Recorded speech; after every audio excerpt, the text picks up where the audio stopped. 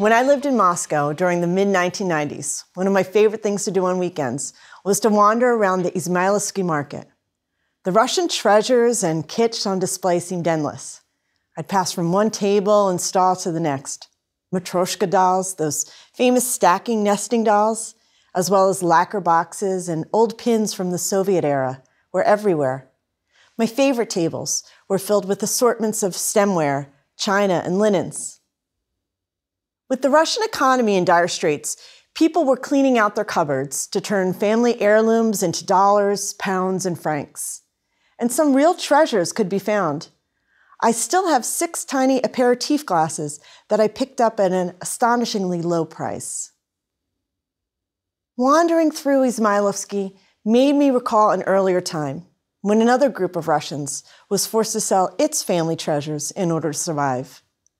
You see, when the Bolsheviks came to power in 1917, retributive justice fell on the nobility like a sledgehammer. The nobility, although it numbered only about 1% of the population, had enjoyed enormous influence. It was the political, cultural, military, and social elite. Its fortunes mirrored that of the Russian Tsar state. But as the autocracy fell in 1917, so did the nobility. And under the Soviet regime, even those who survived the revolutionary terror found themselves stripped of their possessions and privileges, and also of many of their options.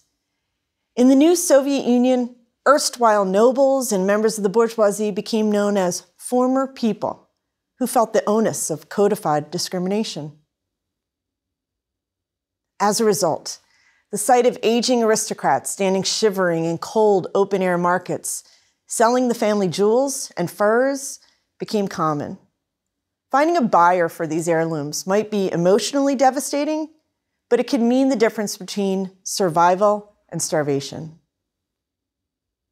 The lives of Russia's hereditary nobility provide us with great insight into the wider phenomenon of Russian cultural and political history. That's because the rituals, tastes, experiences, and priorities of Russia's privileged caste guided the country's development. Furthermore, the political alliance from 1613 to 1917 that the Russian nobility forged with the Romanov regime facilitated Russian expansion and development. But as we'll see in today's lecture, it also came at a tremendous cost to the Russian masses. In the popular resentment towards Russian nobility that ensued, we'll find some of the fissures in the Tsarist system that made the country ripe for revolution. Unlike English lords, Russian nobles didn't have much in the way of formal institutions, akin to the British Parliament or the legacy of the Magna Carta, to aid their efforts to define and defend a set of coherent interests. They had no traditional rights from which to claim political power. Instead, their privileges came through an alliance with the Tsar's state. The rulers of Russia increased their territory and their individual power over the centuries. They went from being princes, at most first among equals, to czars, and then to emperors. They did so abetted by the Russian nobility. The older, medieval, princely families cast their lot with the Romanovs' predecessor, the Danilovich branch of the Rurik dynasty, around the 15th century. In exchange for recognizing his authority, Ivan III, who ruled from 1462 until 1505 as Ivan the Great, granted these men sizable lands and estates from newly conquered territory, in addition to the lands they already controlled. He then enlisted some of them as advisors or counselors. With wealth and political power concentrated in Moscow, in a centralized state, Ivan became their czar, and they became his boyars, or nobility. The boyars constituted a select group, even by aristocratic standards. Before Ivan's reign, there had been only about 40 boyar families. But the sovereign enlarged their numbers to solicit support and curry favor among those newly ennobled. By the time Ivan died in 1505, the number of boyars had quintupled to more than 200. And by this point, Ivan was not just a grand prince, a first among equals, but the sovereign, the Tsar. To foreign visitors at the Muscovite court, the Tsar seemed to exercise almost despotic sway over even his most elite aristocrats. Ambassadors and foreign envoys to the Kremlin remarked on the staggering deference that the boyars showed to their sovereign. They would sit in silence as the ruler sat on his throne, seeming to these foreign visitors like little more than gilded servitors. At the same time, the Stanford University historian Nancy Coleman has shown that the Russians, by maintaining at least the facade of autocracy and adhering to the privileged authority of the sovereign, allowed for a measure of stability in an otherwise unstable world. The opportunity for a boyar to advance his position through a relationship with the Tsar was especially important because of that traditional practice of dividing one's estate among heirs, the practice known as partible inheritance. Allocating one's estate among all male children and siblings was intended to maintain the vitality of the extended family and noble line. But in fact, it weakened the aristocratic elite. The competition for land and power among brothers, cousins, and other relatives could be fierce amid a continuing diffusion of resources. One way to mitigate these potential feuds was through the system of misnichество, which was early Russia's mechanism for protecting the order of precedence.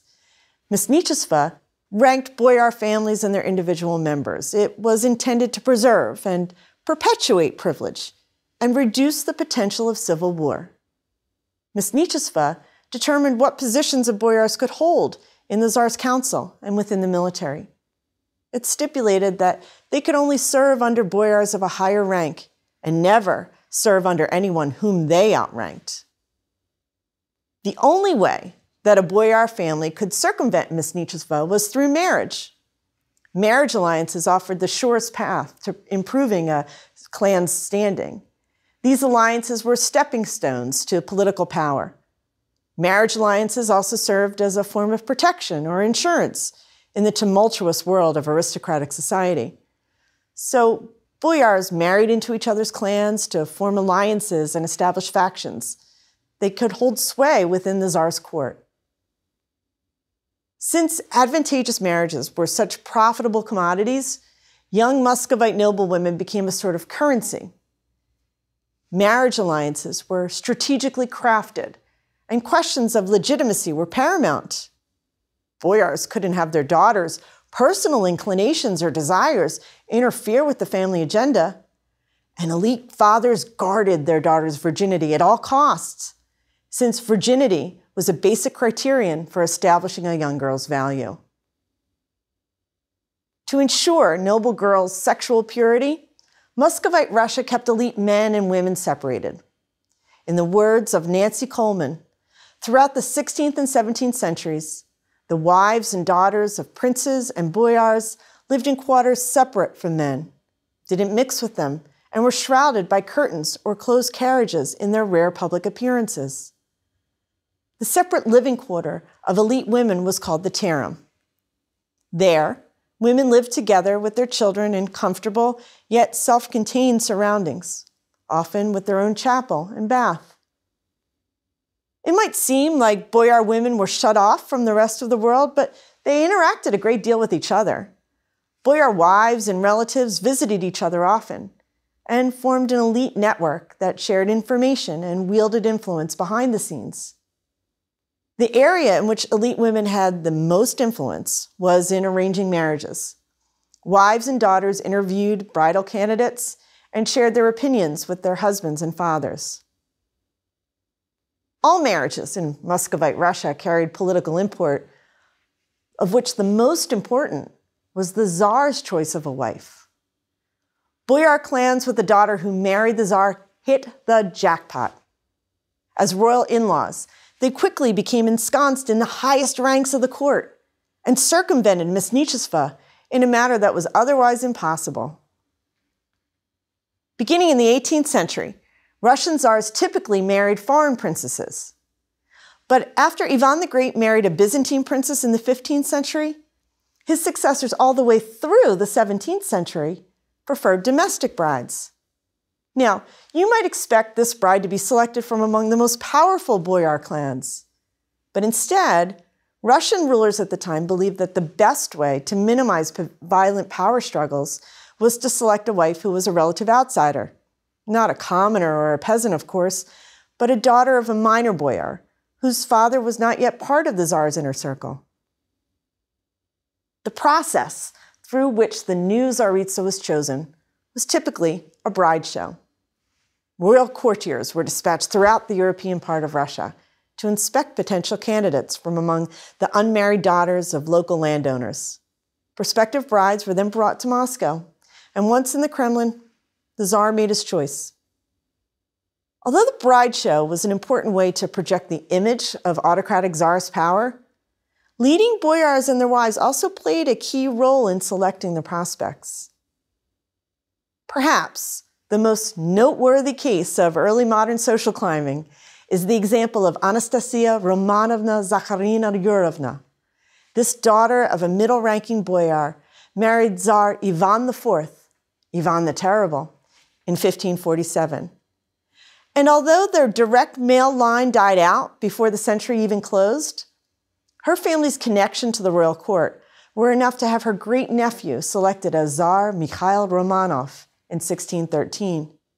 So through a bride show that put Anastasia before Ivan the Terrible and led to their marriage, her clan went from being an obscure minor noble family to the autocrats of all of Russia.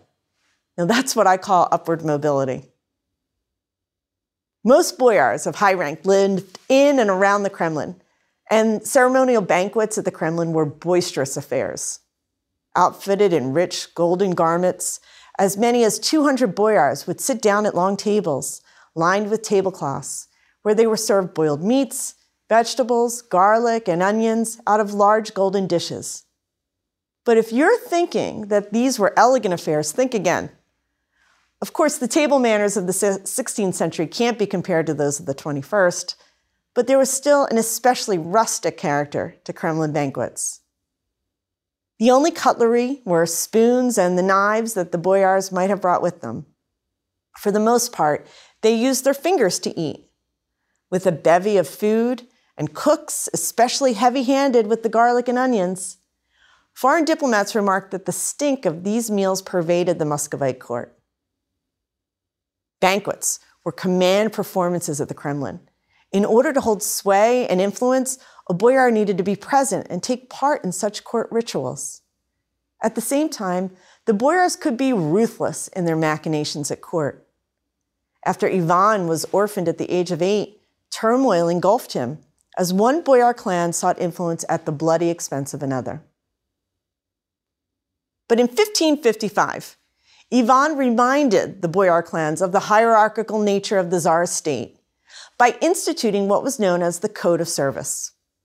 This law decreed that all estate owners across Russia had to provide one fully equipped cavalryman for every 400 acres of land they owned. Even before this decree, some noble lands already had service requirements attached to them. These holdings were called pomestya and couldn't be bequeathed to a landowner's heirs. Families that solely held pomestya lands tended to be less wealthy and less influential than the nobility that owned vochinas, or patrimonial estates, which had no service requirements attached. Prior to Ivan IV's Code of Service, the vochinas were considered the boyar's personal property and distinct from any obligation to the crown. But the new Code of Service made all land ownership conditional. This advanced the principle of autocratic rule for now. Even if a property had been in a family for generations, its ownership, and by consequence the clan's very status as boyars, was dependent upon the favor of the Tsar. Soon enough, this dependency led to a dramatic reversal in fortune. In 1581, Ivan killed his eldest son and heir in a fit of rage. 3 years later, Ivan himself died. This created conditions for a period of uncertain succession, civil war, and foreign invasion. This approximately 30-year interval, which lasted until the election of Mikhail Romanov as Tsar in 1613, reached a crescendo from 1598 until 1613 in what is known as the Time of Troubles. In the midst of this turmoil, peasants sought to take advantage of an option denied them for all but 2 weeks of the year. They left their lands to seek better opportunities elsewhere. As a result, fields lay fallow and boyar incomes plummeted. In 1598, the boyars turned to the newly appointed Tsar Boris Godunov for help. He'd basically gotten the job because he'd married into the royal family, and there seemed to be no better options. With no real dynastic claim to the throne, Boris was motivated to hold on to the boyar's support. So he reintroduced a policy, first used sporadically by Ivan IV, called Forbidden Years. In an effort to maintain political control and economic stability, the new Tsar banned peasant migration, even during the harvest festival period and St. George's autumn holiday in November, the one time of year in which peasants had been permitted to leave their estates. Citing extenuating circumstances, the Tsar proclaimed certain years to be forbidden years for any peasant movement. In doing so, he basically tied the peasants to their boyars' estates during those years. This proved an immense financial benefit to the boyars and secured Boris their goodwill, albeit at the peasants' expense.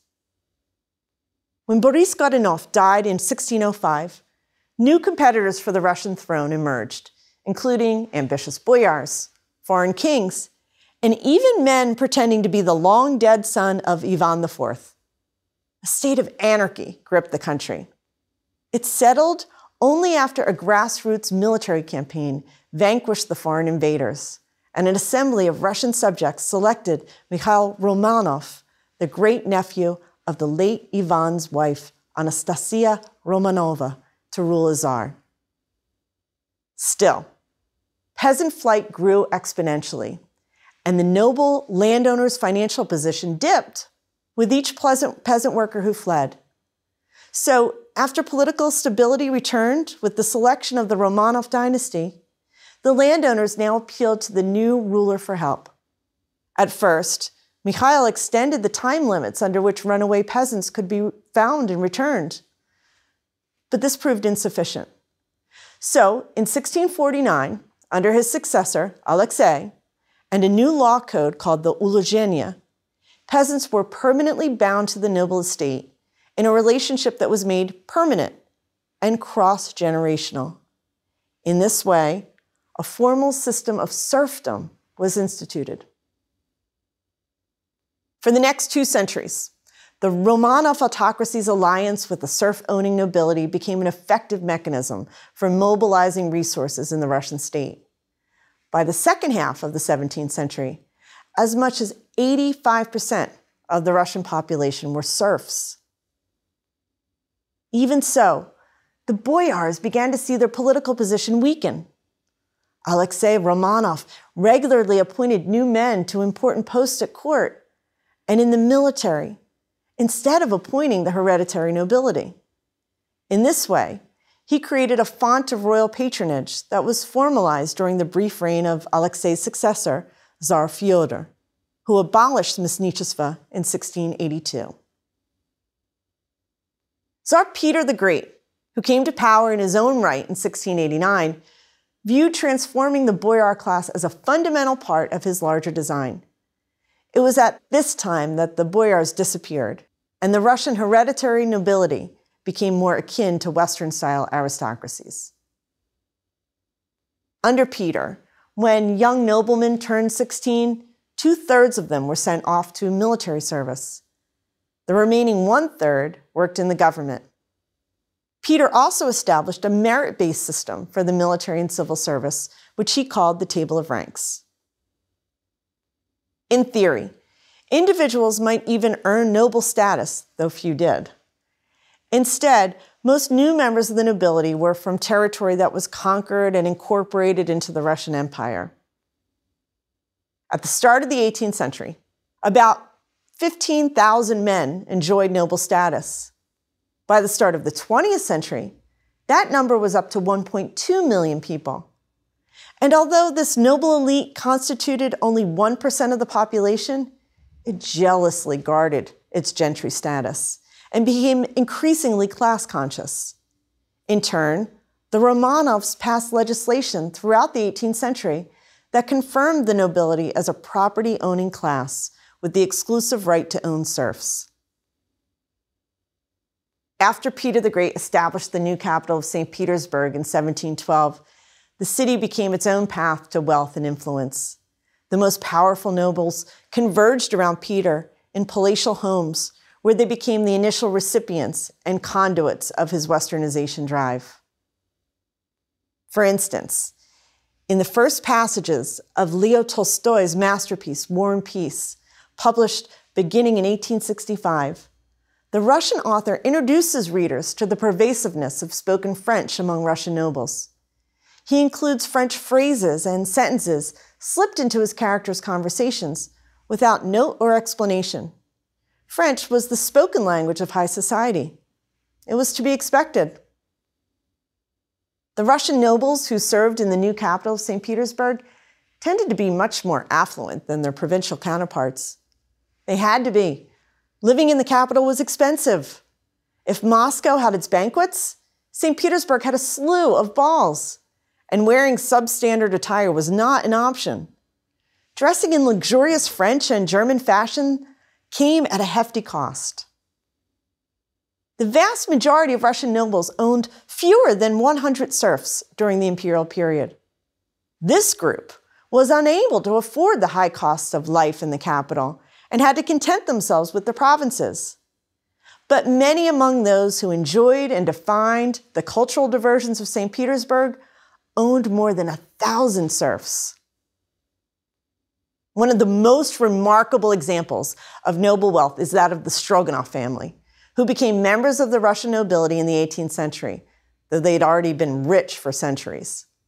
Having made a fortune in trade, the Stroganovs funded expeditions across the Urals and into Siberia. The family became so wealthy via mining and furs that they often loaned money to various czars. For instance, they helped to fund the Tsar's naval dreams during Peter the Great's reign. In recognition, Peter ennobled the Stroganov family and bestowed the title of barons upon them. In turn, the Stroganovs employed their nobility and wealth to great purpose. Hugely appreciative of European and native cultures alike, the Stroganovs amassed an amazing art collection and founded one of the country's most important icon painting workshops. But the wealth of the Sheremetyev family outpaced even that of the Stroganovs. By the end of the 18th century, Nicholas Sheremetyev owned more than 200,000 serfs and 2 million acres of land. Both families had great influence on Russian culture. The Sheremetyevs, with land holdings in more than 17 different provinces, took the added step of importing culture into the countryside. The Sheremetyevs established theaters, orchestras, and art studios on their vast estates. This trend developed after the short-lived Emperor Peter III freed the nobles from compulsory service to the state beginning in 1762. In doing so, Peter provided the gentry with the opportunity to travel abroad and promote the blossoming of noble culture in the Russian provinces. Talented serfs themselves came to populate and perform in choirs, dance troupes, theatrical companies, and bands. Those who showed promise as actors, craftsmen, painters, and architects were trained in these arts and became the means to apply European culture in the distant countryside and provinces of Imperial Russia. The Russian nobility became better educated and more literate in the 18th century than ever before. In the first quarter of the century, between 1700 and 1725, 100 times more printed material was produced in Russia than in the whole of the previous century. The trend continued under Peter's successors. Schools of math, engineering, and navigation appeared. Russia's first university was founded during the reign of Peter's daughter, Elizabeth. And the newly founded academies of sciences and fine arts trained native Russian scientists and artists. However, As global markets expanded, Russian noble landowners found themselves borrowing increasingly large sums of money to maintain their lifestyles. An even greater challenge came in the middle of the 19th century, in the wake of a devastating loss in the Crimean War and an urgent need to modernize the economy. In 1861, Tsar Alexander II abolished serfdom. He realized that Russia needed to modernize and industrialize. Still, it was an earth-shaking change that affected more than 22 million peasants. With the end of serfdom, the nobility lost their free labor source and some of their land, which was reallocated to the recently freed serfs. Still, the state treasury compensated the nobles for land turned over to the peasants. So the alliance between the state and the gentry remained intact. And let's not forget that the terms of the emancipation favored the nobility at the expense of the serfs. The nobles got to pick the lands they wanted to retain and set the price for lands they relinquished. Further, the freed serfs could receive only up to 1/2 of the land they had previously worked. And from this diminished tillage, they had to pay back the state for the acquired lands over the next 49.5 years. This isn't to say that the nobles' overall economic position flourished after the abolition of serfdom. Instead, many noble landowners floundered. This is depicted with wit and derision in plays like Anton Chekhov's The Cherry Orchard. The main character, Lyubov Andreevna Ranievskaya, has borrowed beyond her means. As a visitor to her estate remarks, "If in the course of your life, the energy you spent trying to find money to pay off your interest on your loans had been used for another purpose, then you would have been able to turn the earth on its axis." But instead of developing her land and earning income from it, she's forced to sell her beloved cherry orchards to men who have made their money through manufacturing. A new era was on the horizon. After the abolition of serfdom, the number of landless nobles increased dramatically. Many of them couldn't turn profits without a free labor source, and they sold their land to pay off debts, just like Ranievskaya and the cherry orchard. By 1905, only 30% of Russia's hereditary nobility still owned land. By this point, most nobles earned their income through government service, either in the military or the growing bureaucracy. Still, some took advantage of changing times and fortunes. A more opportunistic breed of the nobility became wealthier than ever. In the early 20th century, a core of Russia's aristocrats earned annual incomes of in excess of 100,000 pounds sterling. But signs of the political earthquake to come emerged in 1905 and 1906. After Tsarist troops fired on peacefully marching workers outside the Winter Palace in 1905, noble estates throughout Russia were torched by angry peasants. Approximately 2,000 noble estates were destroyed as centuries of resentment percolated to the surface, and as frustrated peasants unleashed their fury on local nobles. Even though the czars held autocratic power, the peasantry had long blamed the local landowners for their plight. But it was really the strategic alliance between the autocracy and the serf-owning nobility that was responsible for most of the peasants' disadvantages. After the October Revolution of 1917, the new communist rulers had no use for the men and women whose families once had profited from the labor of others. Rather, the Bolshevik state now required the official registration of former landowners, capitalists, and members of affluent classes. And once registered, the Soviet government expropriated the former elite's property and required them to perform arduous work for minuscule rations. So, noble residents of the once fashionable parts of the city now dug graves for typhus victims and cleaned toilets in communal and government buildings. Designated as class enemies, they frequently were entitled to keep only one room of their grand mansions for themselves. The rest of the space and its contents were turned over to the working class.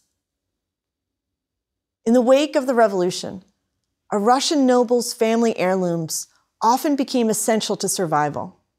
They sold their jewelry, antiques, and art for a pittance. Elena Sheremetova, who once belonged to Russia's wealthiest family, sold the diamond tiara she had so often worn to balls at the Winter Palace for a bag of flour. In the new worker state of the Soviet Union, fortunes had dramatically changed.